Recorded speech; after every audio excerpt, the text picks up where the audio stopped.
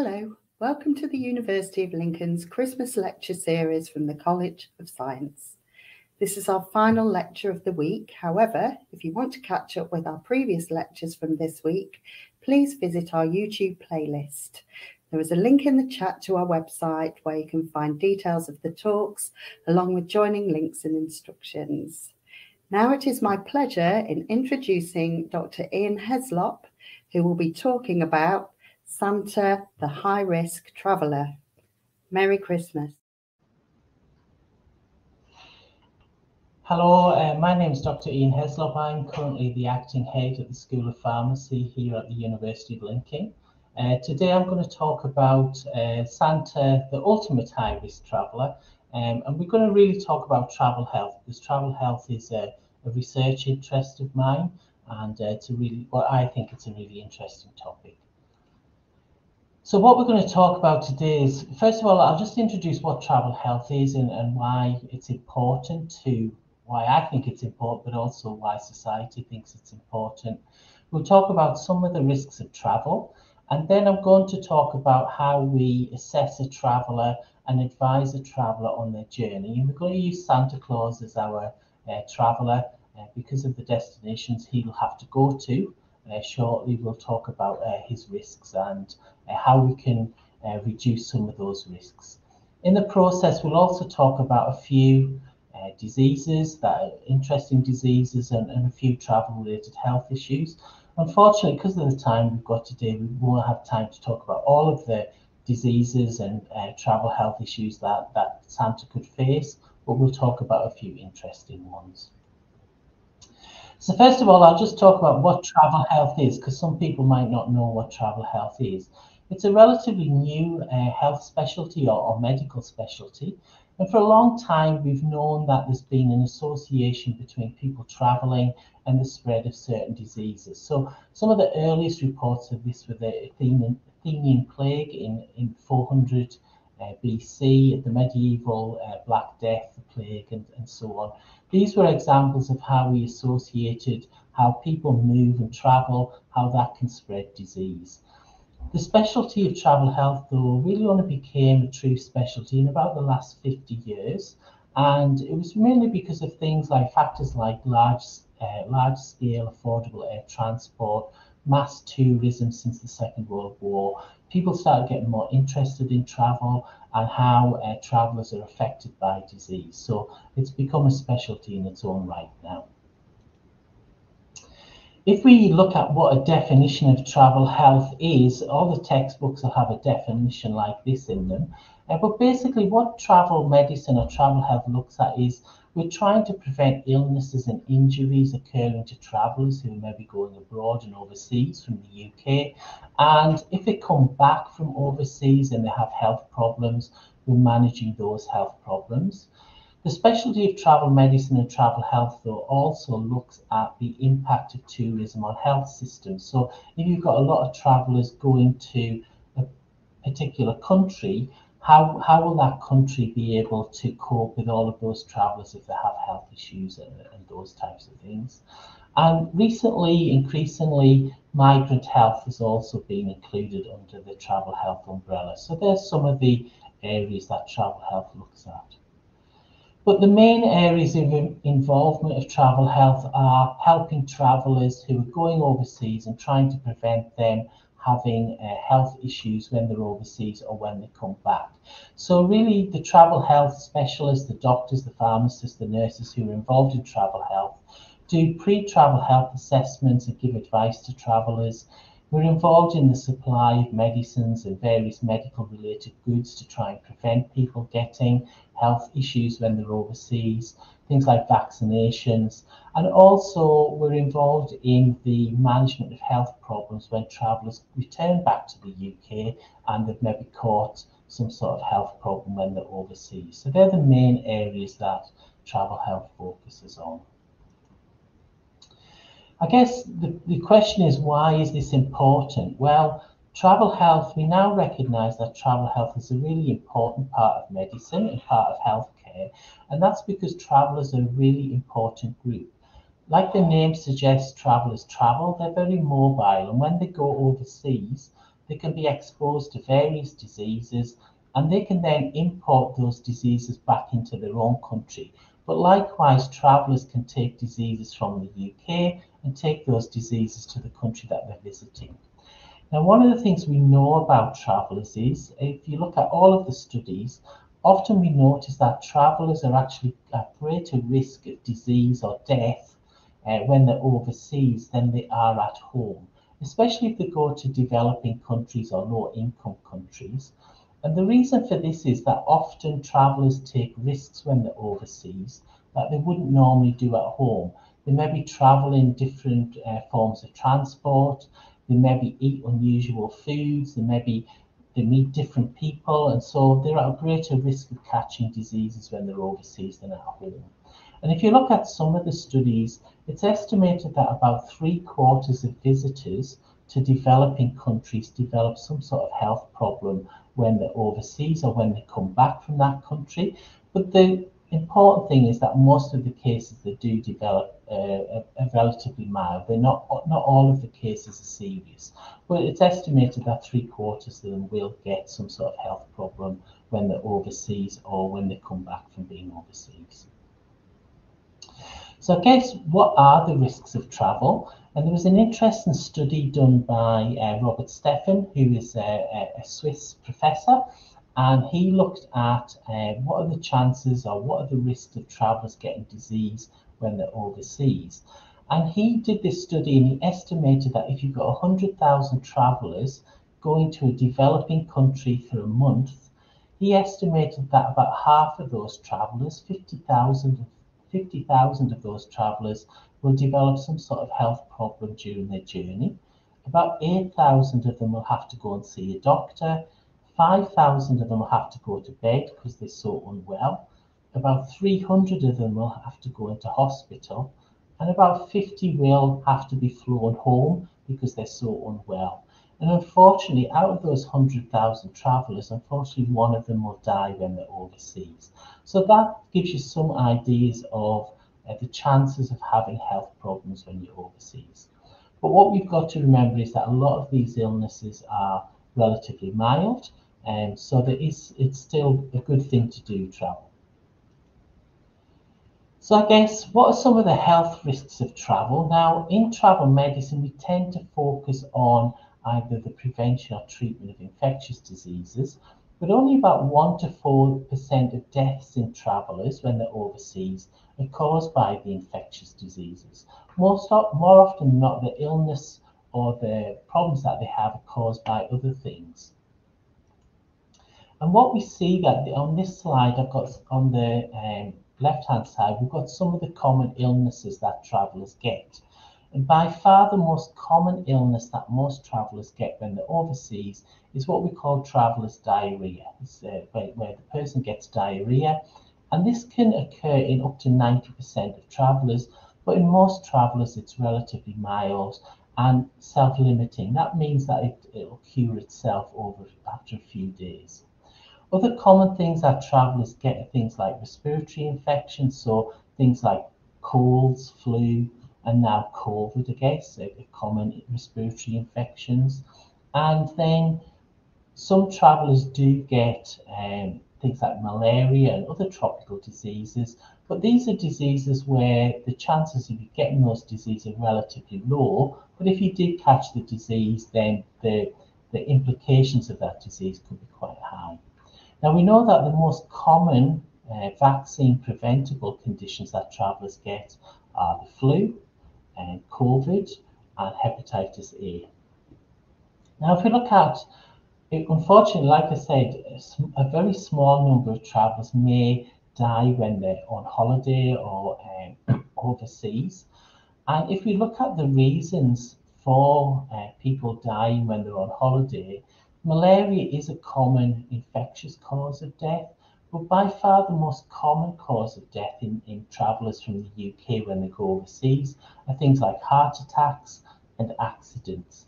And the accidents are usually motor vehicle accidents. So again, like I said, travellers take risks overseas that they may not take at home. So If they're used to driving on the left-hand side of the road and they go to a country where they're driving on the right-hand side of the road, that increases the chances of them having an accident. And unfortunately, some drivers, like I said, take risks that they wouldn't take at home, and they may be driving under the influence of alcohol or drugs. Another common cause of accidents in travellers is drowning as well. So people doing activities that they're not used to doing, or maybe getting out of their depth if they're swimming, and that causes drowning. So there's some of the sort of health problems that travellers can get when they're overseas. Now, when we're looking at travellers, there's some very important trends which we need to know about because they affect the chances of you getting various health conditions and so on. The first trend that we've seen, certainly in the last 30 or 40 years, is that the number of travellers is increasing. So if we look at the figures, until 2020, every year we saw more and more people travelling internationally. So the United Nations World Tourism Organization estimated that by 2020, we would have 1.6 billion people traveling from their country of origin to another country every year, and that's an incredible amount of people. And these are the figures that the World Tourism Organization provided. And as you can see, from 2012 to 2020, there's been a steady increase in the number of travellers. Now, of course, in 2020, we then had COVID, the COVID pandemic, and all the borders shut, so there was less people travelling. So the number of travellers dropped. But what we're seeing now, since 2020 onwards, is that the number of travellers is slowly increasing again. Now the pink line in the middle, this is the European travellers, and again we're seeing a similar thing, that European people now are starting to travel again. The brown line, and this line here, is people travelling in Asia Pacific, in the Asia Pacific region. And as you can see, the number of travellers there is still low and is still dropping. And the main reasons for that is because a lot of the travellers in the Asia Pacific region are from countries like China, India, and so on, and they're still having some border controls. So their numbers continue to drop for a period of time. But generally, what we'll see, hopefully what we'll see is once the pandemic, in a year or two's time, we'll start seeing levels of travel that we saw before the pandemic. Now with travellers, there's also some interesting trends. And from a travel health perspective, what we're finding is that people who are travelling tend to be going to much more different destinations than they were 10 years or 20 years ago. People are often going to high-risk destinations now, destinations in developing countries. They're often traveling at very short notice. They're making the decisions very quickly to decide to go to different countries. And they're often doing less planning before they go because they may be taking the advantage of cheap airfares or cheap holidays and making a last-minute decision to go on their holiday. The other thing that we're noticing is that people's idea of risk is decreasing. 10 or 20 years ago, to do things like whitewater rafting, bungee jumping, all of these sort of activities were often seen as high-risk activities. But now, especially in younger people, they're seen more as everyday activities. People are taking much more risk than they used to. And unfortunately, a lot of travellers, particularly UK travellers, are also travelling without travel insurance. And in the UK, we're lucky we've got the NHS. And if you get into health issues, you can go to the NHS and they'll be able to help you. Unfortunately, in other countries, if you have health issues and you go to a hospital or a doctor, you'll have to pay for that. So having travel insurance is a very important thing to have if you go overseas. Other things that we're seeing in trends of people traveling is a lot more business travelers are traveling than we used to see before. And we're also starting to see more travelers before COVID and then hopefully after COVID. We're starting to see more travelers coming from countries like China and India than we used to. And another interesting travel trend that we're starting to see is that it's not just young, healthy, adventure type travelers who are going to exotic destinations. Increasingly, older people are traveling to these destinations too. And again, they're doing risks that before, 10 or 20 years ago, only young people did. So you do see older people doing things like bungee jumping, motorbike riding, etc., etc., in some of these destinations which you never used to see. So there's quite a lot of interesting trends going on. Okay, so what I've tried to show you there very quickly is that although there's a lot of benefits to travel, there is some risks associated with traveling. And from a travel health perspective, as a travel health professional, what we do is we try to reduce these risks for each traveler. So for each traveler, how we try and reduce these risks is the traveler comes to see someone like myself or a doctor or a nurse in a travel clinic or in your GP surgery, and we do a pre-travel health risk assessment on the traveller to try and identify some of the risks associated with their journey.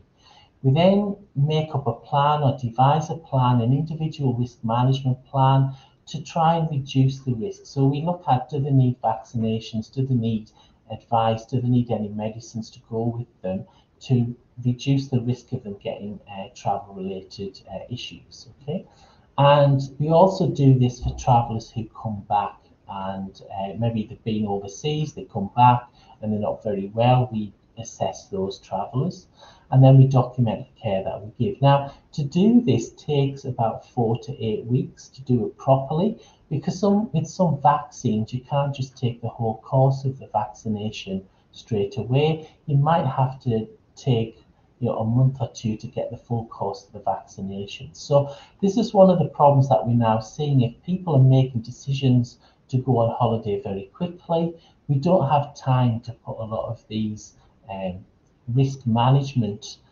techniques in place, and it means that the person can get diseases or illnesses when they go overseas.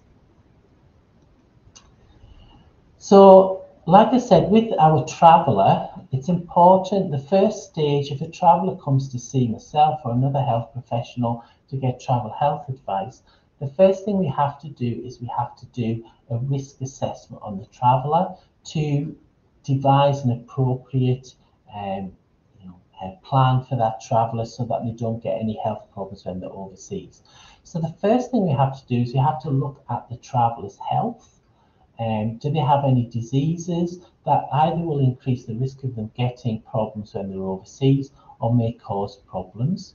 We also have to look at the destination that the traveller is going to. Then we decide what vaccines or medicines we need to give the traveller, and then we educate the traveller about the disease risks in that destination.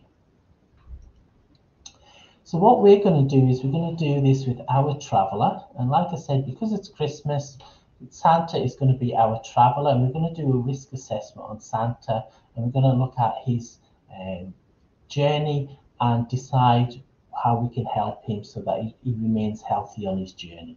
So Santa's our traveller. He's going to be travelling with some companions, so he'll travel with his reindeer, of course, Rudolph and Prancer and Dancer and all the other reindeers, and he'll also have some elves. He'll have some elves with him as well to help him on his journey. Okay. His mode of transport, he's going to go by sleigh, which is a very unusual mode of transport.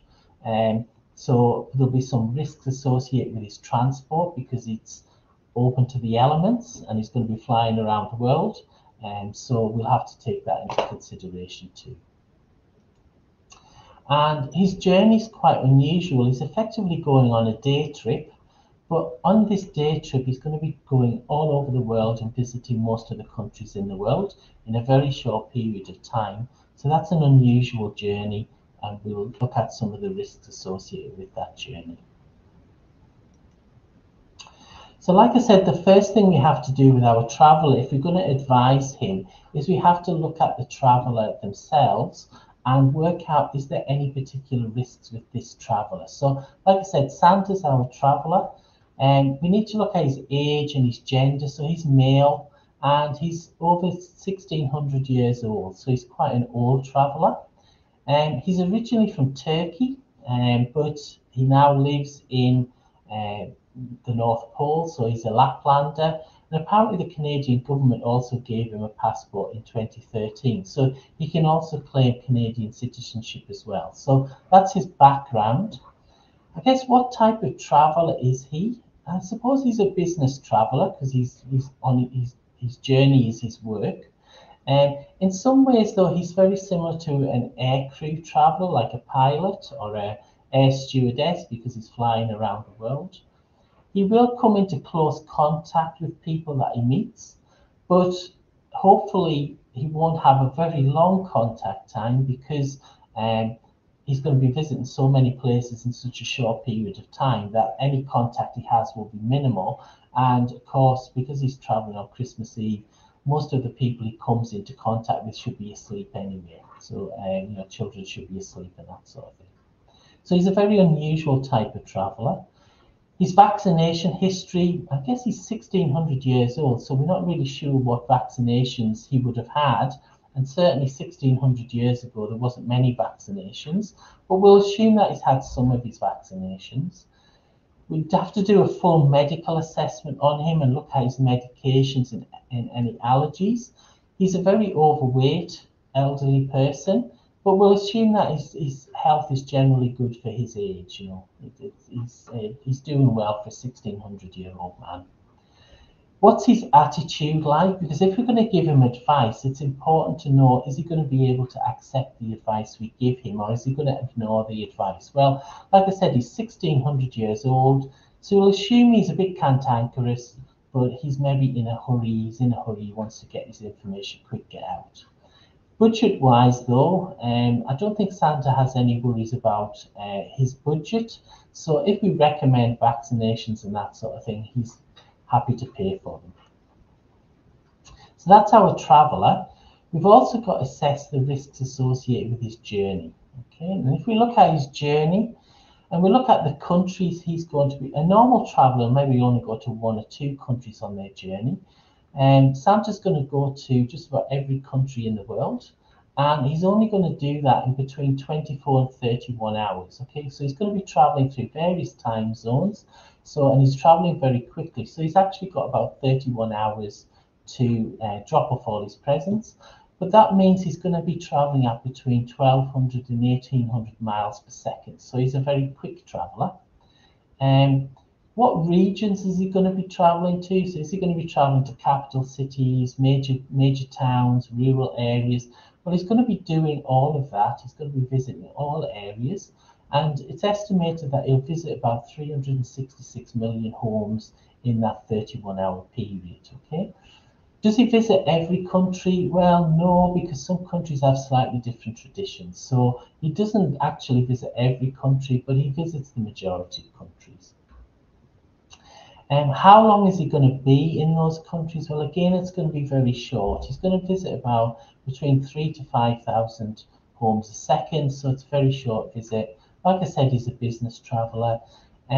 He's travelling by sleigh, but he's going to be quite close proximity to reindeer. And as we'll see, being close proximity to some animals increases the risk of you catching certain diseases. What's he going to do? Well, he is quite high risk because he's going to be doing a lot of climbing up and down chimneys and things like that. So these are sort of high risk activities. But like I said, he's effectively going on a very, very quick extended day trip, which is an unusual journey. The big concern we have about Santa, though, on this journey is his diet on the journey. Okay, so it's estimated that if he eats, say, 2 chocolate chip cookies or a mince pie at each home and drinks a glass of milk, in this journey he's going to have to drink about 50 Olympic swimming pools of volume of milk and about 40,000 tons of mince pies or cookies, and that works out to about 150 to 374 billion calories, which is 60,000 times the recommended daily calorie intake. And that's a very high calorie intake in his journey. So that increases the risk of him getting lots of diseases, but maybe diarrhea and things like that. It's also estimated that if he runs 8-minute miles, he's gonna have to run for about 109,000 years to burn off the calories that he eats in that journey. So he's taking in a lot of calories. So maybe we also need to look at Santa's diet during the journey. So this slide, the writing on this slide is very small, but it just summarizes if Santa was an average traveler, what types of risks he would face on some of these on a journey like this. So he, like I said, he's going to come in close contact with animals. He's going to be jumping into people's houses. People have dogs and cats and various other animals, so he's at risk of an animal bite, but I guess he's going to be visiting the house so quickly. The dog would have to react quickly. Like I said, he's in close contact with reindeer. Because of his diet, I'm concerned that he may get traveller's diarrhea on his journey. And then there's a risk of various other issues like what we call economy class syndrome, which is where he gets clots in his legs, jet lag because he's flying around, etc., etc. So there's lots of different risks that he will face. Because he's gone through so many countries, he's at high risk of catching a lot of diseases. So he's at high risk of catching a lot of tropical diseases like malaria, yellow fever, and some unusual diseases like leishmaniasis, which we haven't really got time to talk about today, unfortunately, because they're quite interesting diseases.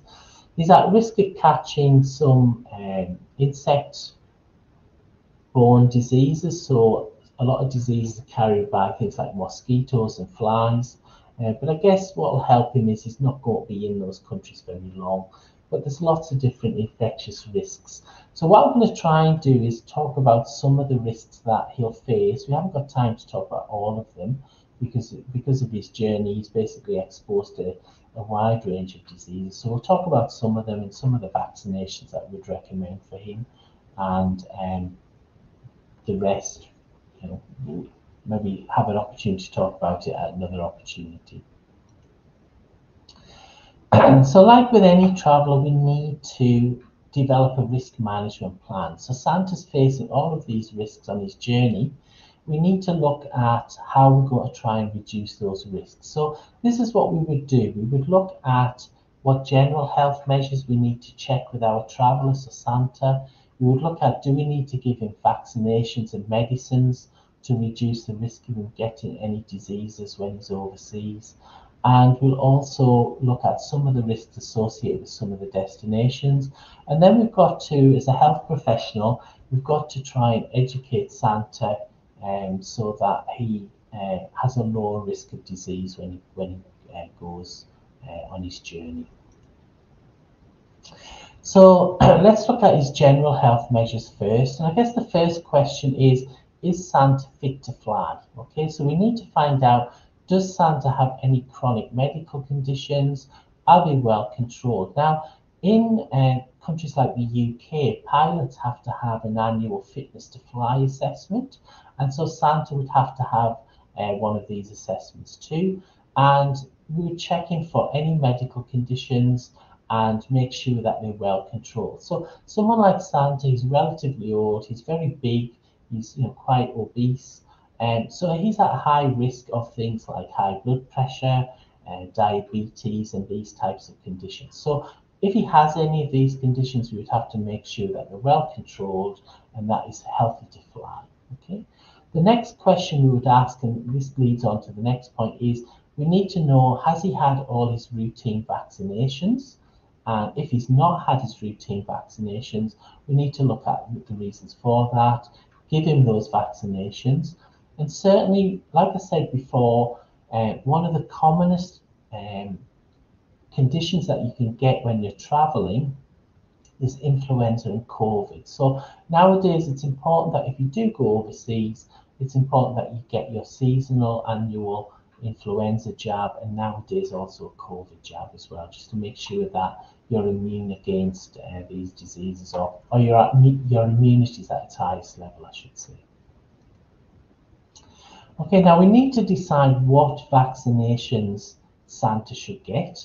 And when we're talking about travel health, we divide the vaccines up into 3 types of vaccines. We talk about routine vaccines, we talk about the required vaccines and the recommended vaccines. Now, the routine vaccines, these are the vaccines that you're normally given as a child. And so we'd have to check whether Santa's had these vaccinations. And if he's not had his childhood vaccinations, we need to give him boosters. Okay, now, important vaccinations when you're traveling overseas are vaccinations against measles and mumps and German measles, which is called rubella, and we give that protection as an MMR vaccine.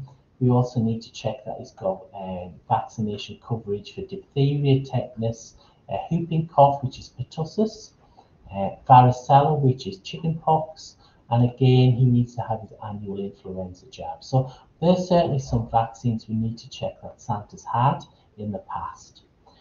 The required vaccines, these are the vaccines that legally you have to have if you're entering certain countries. So the most common one of that is yellow fever, and we'll talk about yellow fever soon in the next few slides, because it's quite an unusual vaccination. And you need that if you're visiting areas of the world where yellow fever is very, very common. I'll talk about that shortly. For some countries like Saudi Arabia, if say you're going to Mecca in Saudi Arabia, you have to have had meningococcal vaccinations, and you have to have an influenza vaccination. Then the recommended vaccines, these are the ones that we sometimes recommend for travelers who are going to certain destinations. So for Santa, certainly ones that we need to consider for Santa are meningococcal again, because meningitis is common in some countries. A disease called Japanese encephalitis, or JE, which it's not just common in Japan, it's common in Asia and into the Pacific countries. Yellow fever, hepatitis A and B, and typhoid. Now, he wouldn't have to get all of these vaccinations every year. Some of these vaccinations, once he's given them, that will give him lifetime cover. Some of them he might need boosters if he's not had them for a while, and we'd have to talk to Santa, work out which vaccinations he's had in the past, and work out which boosters he needs. We'd also have to consider giving him a vaccination for cholera, which is a type of severe diarrhea, if there's an outbreak in one of the countries he's visiting. And we'd also have to discuss with him whether he needs rabies shots as well, if he's going to come into close contact with animals. So let's look at, we don't have time to talk about all of those vaccinations. Let's look at one of them and talk a little bit about the vaccination and why it's interesting.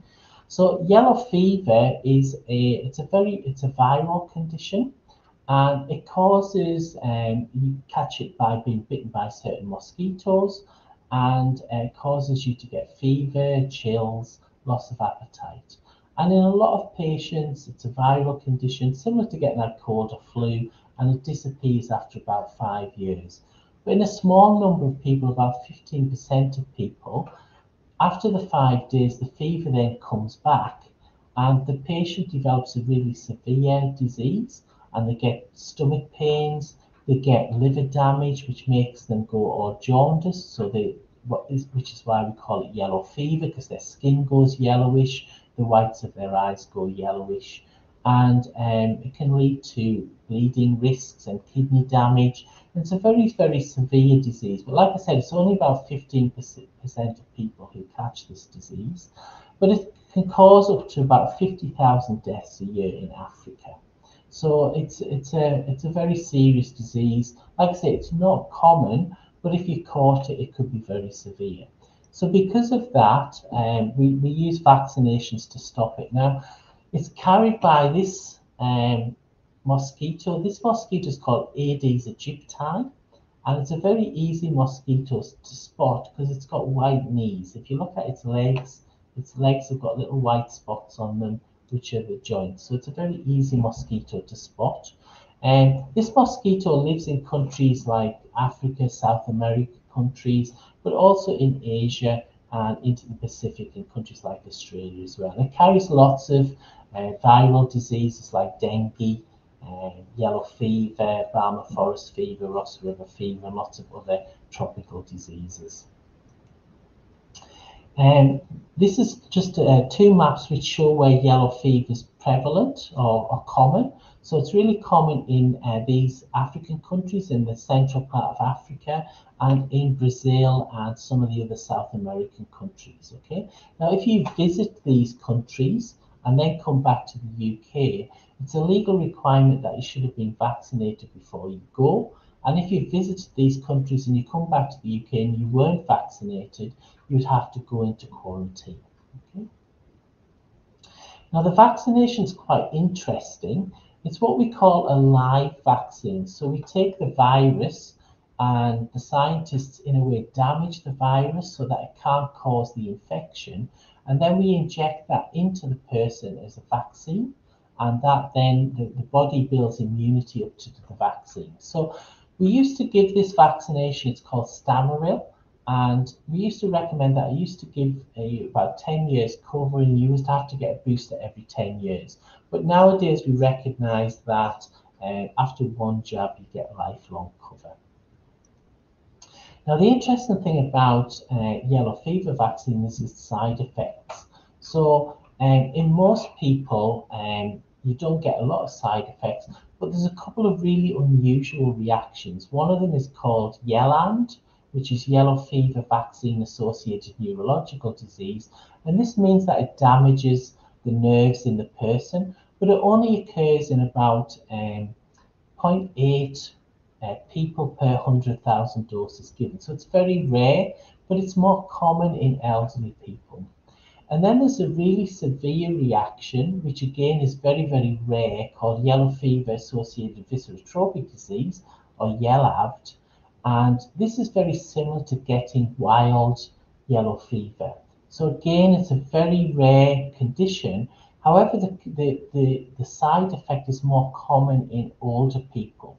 So with Santa, we would have to decide, should Santa be given a yellow fever vaccine before he goes to those countries? Now, with a normal traveller, we would probably say, well, if the risk of the reaction is really high, maybe it's best that you don't go to that country. But because Santa's got to go to that country, we would have to make a decision whether it's appropriate for him to get the vaccine. I guess the advantage would be that because once he's given the vaccine, he would only have to have been given the vaccine once. Okay, so but these are some of the things we have to talk to travellers about.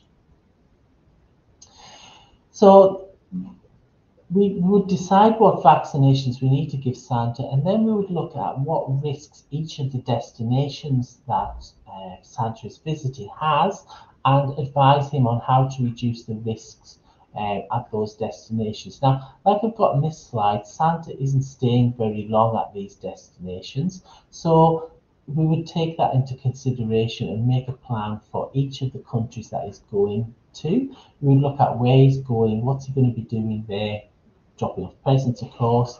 Is there any disease outbreaks, and so on. Okay, so we take that into consideration.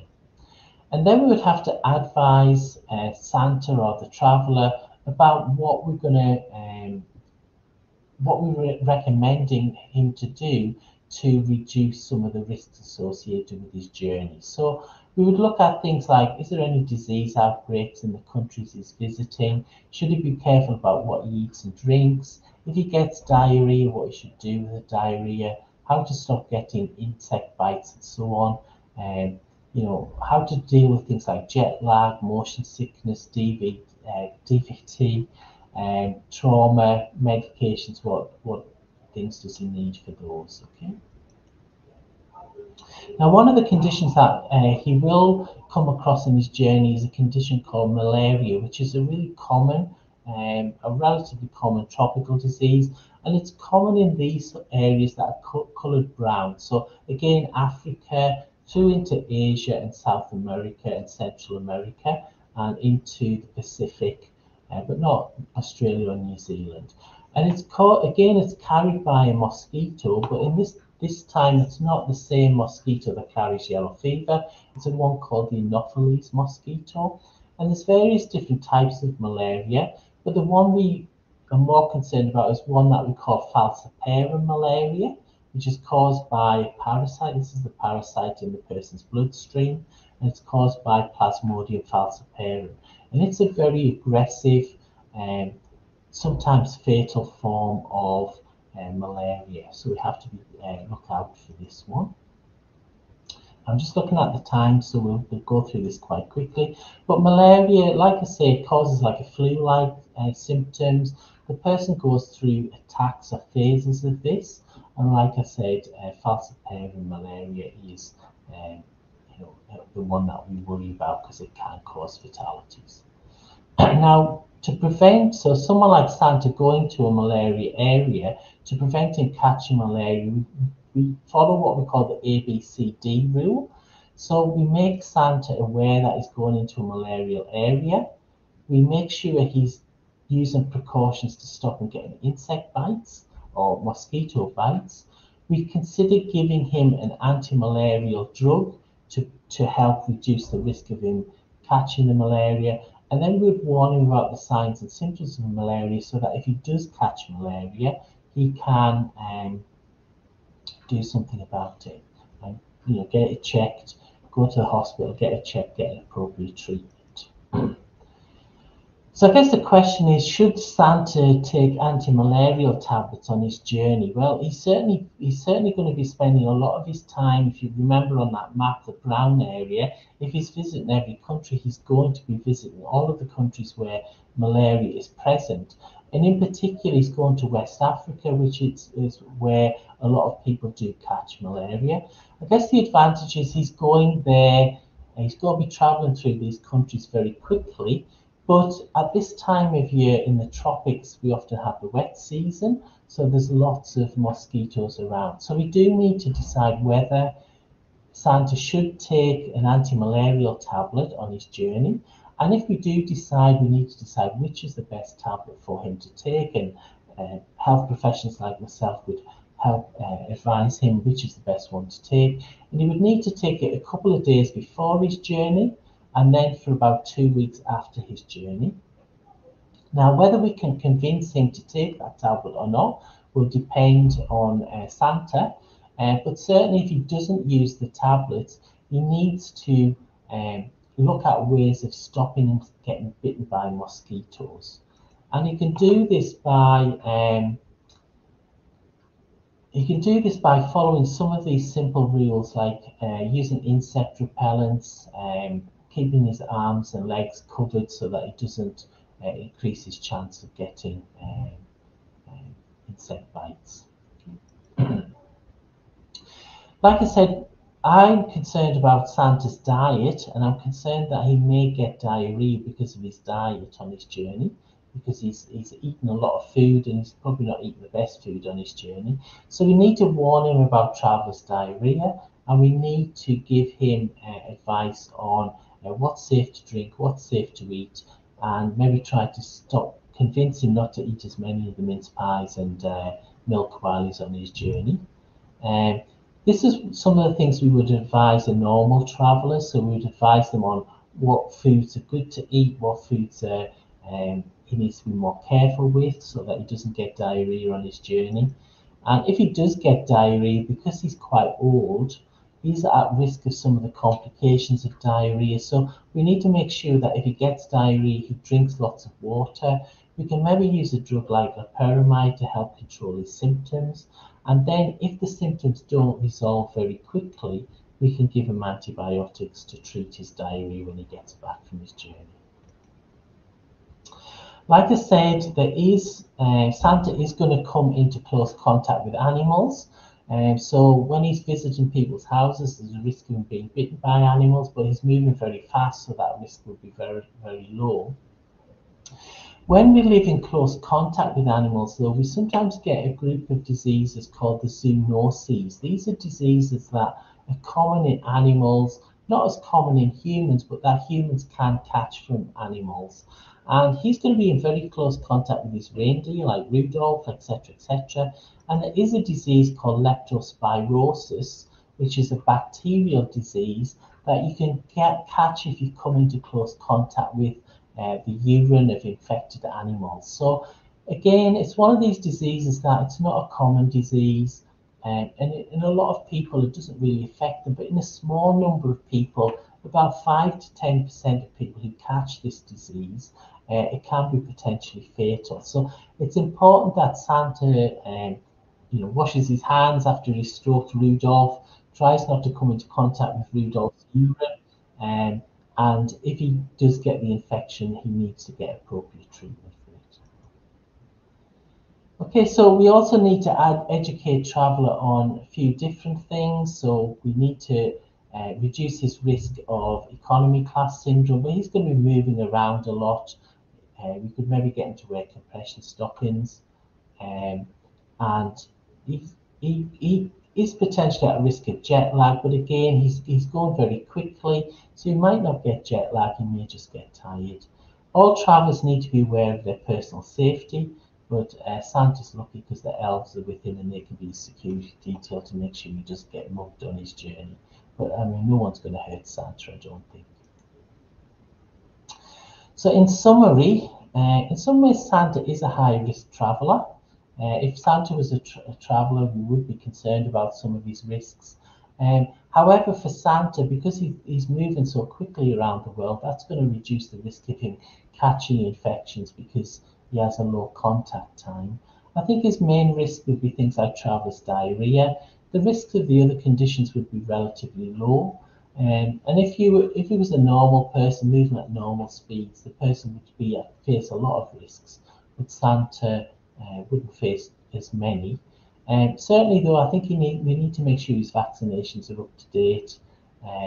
We need to make sure he doesn't get bitten by any insects, and he needs to be a little bit more careful about what he eats and drinks on his journey. But he should be okay so long as after his journey he has a long rest. Okay.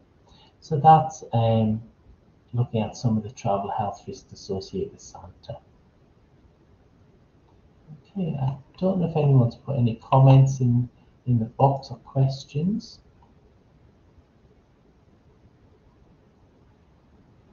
There's no questions there.